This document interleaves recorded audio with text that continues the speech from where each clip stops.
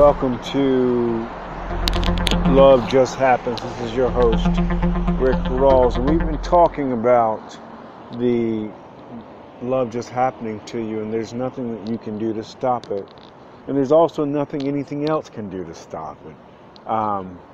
What gets in the way is us. We just sometimes get in the way. It doesn't matter what anybody's thoughts or opinions are, and we've got to remember the energy of love is more powerful than us.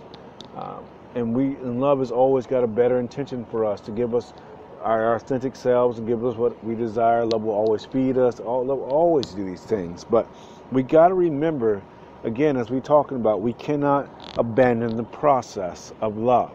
You see, when love comes into us and interacts with us, there is nothing anything can do to stop the process.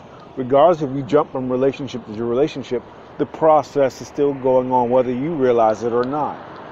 That's why you see people go into 3, 4, 5, 6, 7 relationships, or 3, 4, 5, 6, 7, 8, 9 marriages, until they finally get the point. It's gonna work. It has to work. Or it works when they're alone and they get a cat or dog. It does work.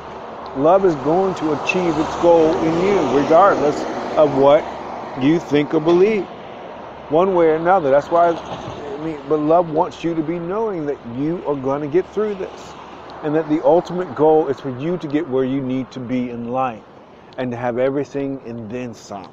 Love has given you everything, and so we have to remember not to abandon the process. And some people do it.